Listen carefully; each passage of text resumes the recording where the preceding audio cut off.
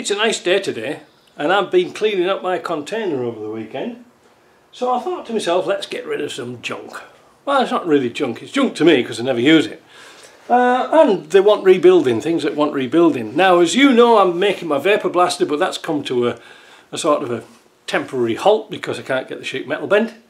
But it doesn't stop us from stripping things down. And a couple of things in the shop, that in the container that I found, was a 2 1/4 5 bearing petrol engine and corresponding gearbox, believe it or not.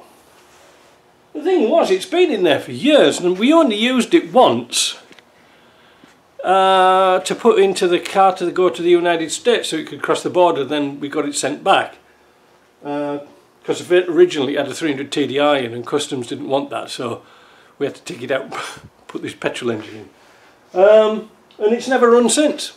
It's never done anything. So I thought it's not going to be long till I get my vapor blaster going, but I might just pull this apart. I've got plenty of room once I get tidied up, and then start to rebuild it. So I'm going to take it to bits and get it on the engine frame and see what it's like. I think it's a good one. I really do. But it might be handy for somebody who's got a series truck who wants to have a bit more pep and a 5-speed gearbox and just drop the whole bloody lot in, because I don't want an exchange. More work, eh? So what we're going to do now is take off the flywheel and the adapter, and then we're going to bolt on my second engine carrier, and then we can start to take this to bits. What fun! I put a bit of penetrating oil around here, around where the crankshaft is, because it is pretty rusty. We're quite blessed with the holes that go through the flywheel that hold the clutch on, go all the way through. So what I'm going to try this time, I've got some big spreader washers which are touching the outside and touching the flywheel, and hopefully we can jar it loose, because tapping it with a hammer at the back isn't really the best of ideas. So let's see if we can do that.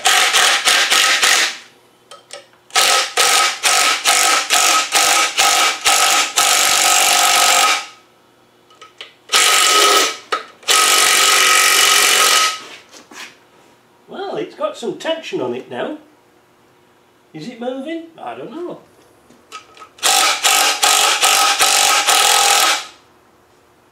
I think so.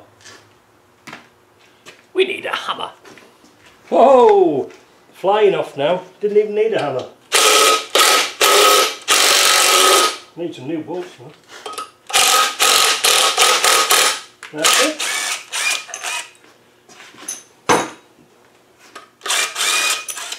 Don't worry about the threads. The bolts will snap before they blow the threads out. Yeah, you can see where it's moved round here. So we'll put a couple of longer bolts in. See if we can wiggle it out.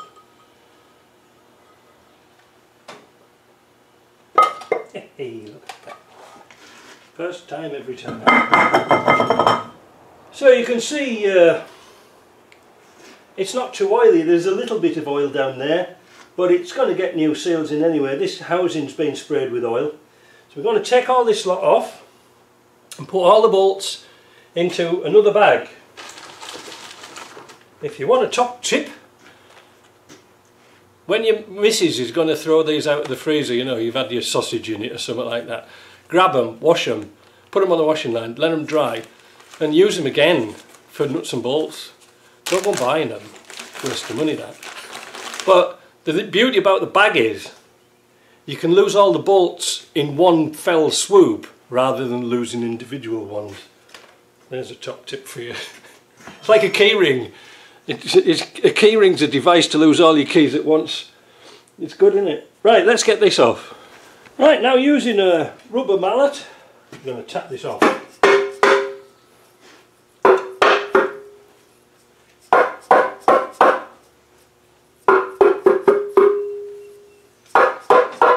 There we go. It's on some dowels there, you see. So that's a piece off. Now, you can see how nice and clean it is at the back here. I don't think this has done many miles. Just a quick thing before I change my battery. that you might be interested in knowing. I don't know, maybe not. All the dimensions of the Land Rover, engine, gearbox, whatever, is all worked off this face here. So once you work this where this is, putting different engines and doing conversions and making adapters is easy. That's something they don't teach in the manuals. So I've got the engine on the second engine stand I've got, and I really don't like these stands. I'll show you it later. It's got like spidery legs at the back, which is sort of universal, but I think in the future I'll make my own stand because it's a lot better balanced. This, if you take the pin out, it'll just whoop straight down and you can catch you by surprise, as it did with me.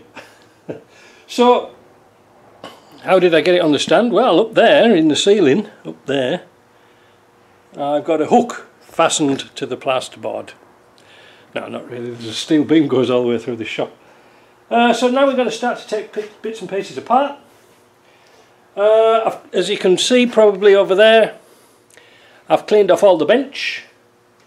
So we're going to take bits off and just lay them out and get this stripped down as quickly as we can.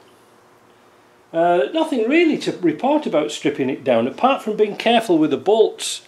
You know, you don't want to snap these thermostat housing bolts.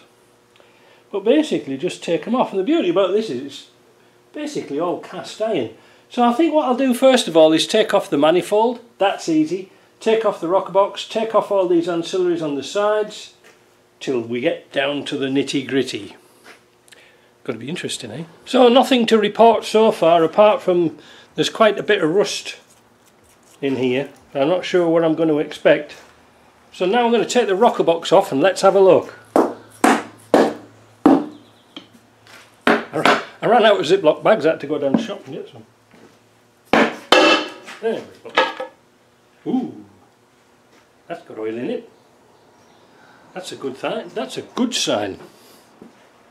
And it's that black, smelly, petrol-y type oil. Now, what the funniest thing about these engines is, well, it's not funny, but to get the head bolts off, you've also got to take the rocker shaft off, because the rocker shaft is held on with head bolts. So what we're going to do to prevent any sort of further damage, we're going to take the head bolts off in opposite directions to put them on. Usually you start in the middle and work outwards, but not in this instance. We're going to just pull them off. But first thing we're going to do is take off these. What are them? Oh, they're 5/16 UNF bolts out of this support, and then we'll take the head bolts off, and then we'll have a look inside. With all the bolts out, a little old trick to take the rocker shaft off without it going ping is to turn the rocker shaft box upside down and bolt it through this way, and hopefully that shaft will come off. Just like that, look. Easy, isn't it? I've left one bolt in, I don't know why. I'll put that in later. So next we're going to put our push rods in order. Take these out, put them in order, and we'll see about getting this head off.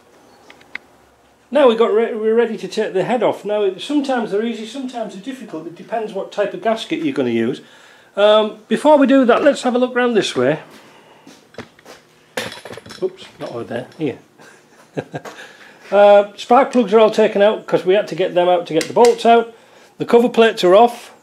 Notice this was an electric fuel pump, so there was no pump on this side. There was just a blank plate. Take the oil pipe that goes from the bottom of the block to the top, and put the bolts back in the holes again so you don't lose them, because it's really important. That's about it really. A couple of little brackets to take off, that can go. Right, let's prise this head off. Oh, there we go. Yes, it did have a composite gasket on it. So, you know, it is a 2.5. It's not a 2.5, it's a 2 1/4. So anyway, let's take this off and get it on the bench. Oops. Oops. Oops, oops. Water's got in it. Oops.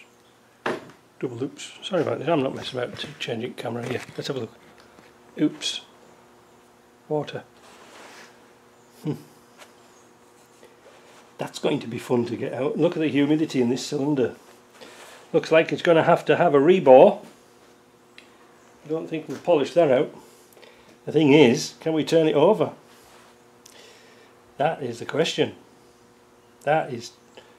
This was when we laid this engine up. Funnily enough, we got a product that was you'd sprayed into the air intake, and it would protect everything inside. Obviously, that didn't work, did it? Well, isn't that going to be fun to get out? So, we can get the lifters out, take them out, put them into separate plastic bags, and then we'll take the crank off. I was going to take the crank off by taking the sump off and jamming it up. I might just do that. I was just waiting for all the oil to drip out.